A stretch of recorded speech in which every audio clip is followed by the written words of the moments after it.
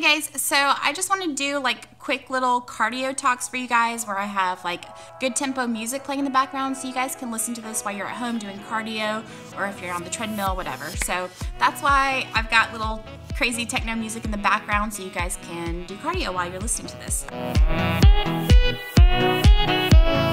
I just want to share with you guys 3 of my little quick tips that I think are most vital. So my first tip is that if I find myself constantly focused on what meal I want to cheat on next, like what do I want my next cheat meal to be, then I know my focus is on food and I have to like consciously be aware of that and acknowledge the fact that I'm always thinking about the food. I'll consciously try to shift my focus into my goals. I'll go straight to Instagram. I follow all these amazing fitness people who look phenomenal, and I'll just look at their Instagram accounts and remind myself what I want to look like, what my goals are. But that's a muscle that you really build. It's not something that you just do at one time and you don't have to worry about it anymore. I find myself going back and forth. If you've been following my videos, you know that it goes back and forth, but it's something that you work on, and over time you start to keep your focus on your goals and things that you want. Visualizing what you want to look like helps a lot.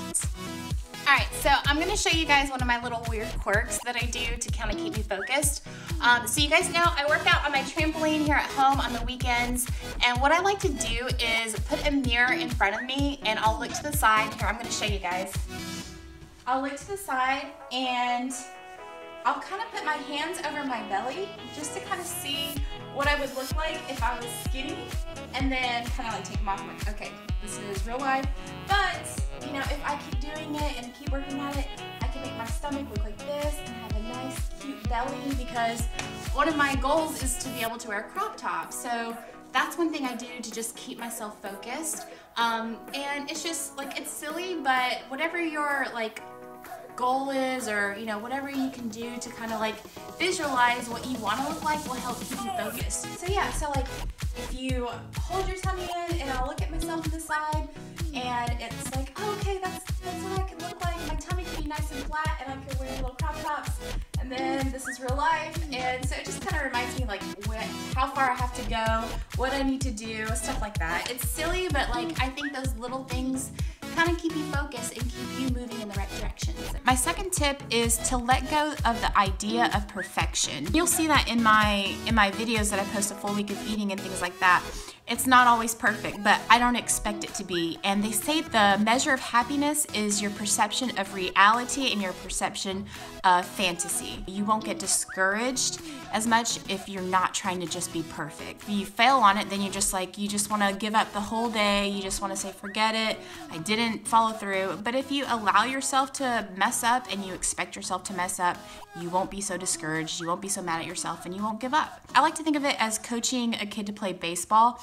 If the kid cannot hit the ball and you're constantly saying, you know, just hit the ball, what's wrong with you? You know, they're just gonna be discouraged and be like, well, I just suck at baseball, I'm just not gonna be able to do it.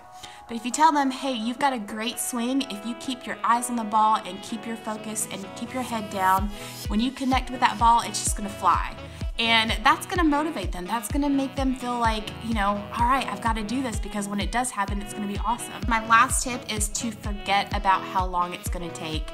If you really are wanting to lose a good amount of weight and keep it off, it's gonna take time. One of the things that I did when I first started losing weight was I would get a little frustrated thinking about how far I have to go. What I would just tell myself is, put your seatbelt on, SHIRLINA, it's gonna be a long ride. Whenever I said that to myself, for some reason it just kind of made me stop thinking about how far I have to go, but just like get settled in, get ready for the ride. It's, you know, it's gonna take a while, but I'm gonna get there. Having that mentality really helped me a lot to stick with it. It's like watching a pot of water boil. If you sit there and watch it, then it's gonna take forever. Don't think about, okay, I have 3 months to lose 30 pounds or whatever the case may be.